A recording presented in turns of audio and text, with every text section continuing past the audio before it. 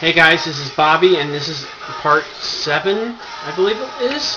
Anyway, this past August, Bethany and I attended the Return of the Duelist preview. Now, we didn't go alone.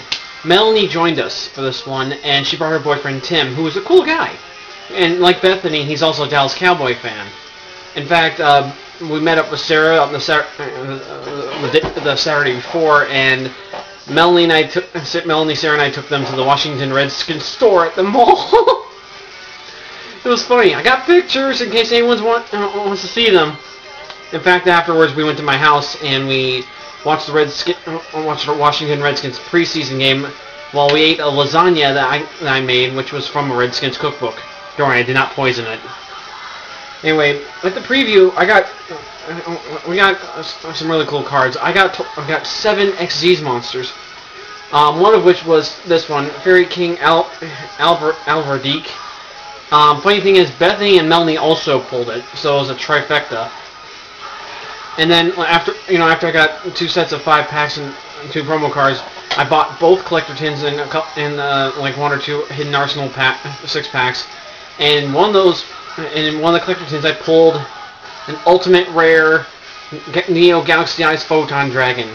Funny thing is, at the previous preview, Bethany pulled the Ghost Rare, and I pulled this one, and it's also funny because I won the game mat, which features this guy, and he is for a while he was my most powerful XYZ monster, but now super dimensional robot Galaxy Destroyer is. But it's a really cool card. It's played by Kite on Zexal, while Fairy King hasn't been played by anyone yet. Well, I hope that someone plays it.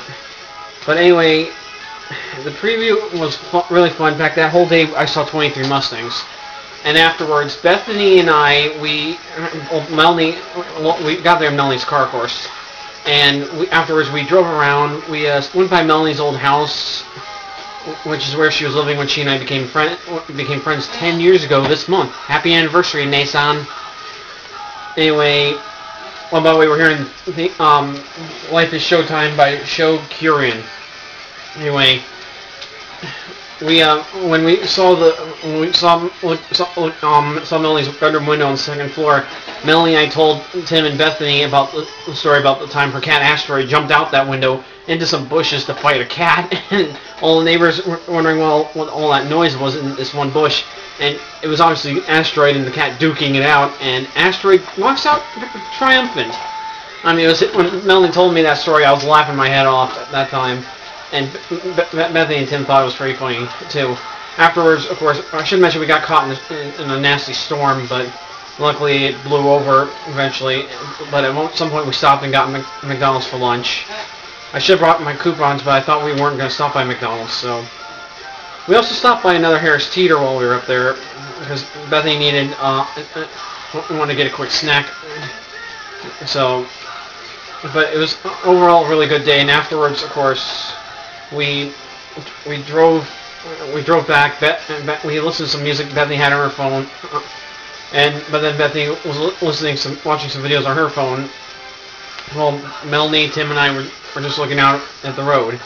And the next day, Melanie and Tim came back over, and we got some pictures. Oh, I should mention that day, on the day of the preview, we got a couple pictures taken of the 4 of us together outside the store.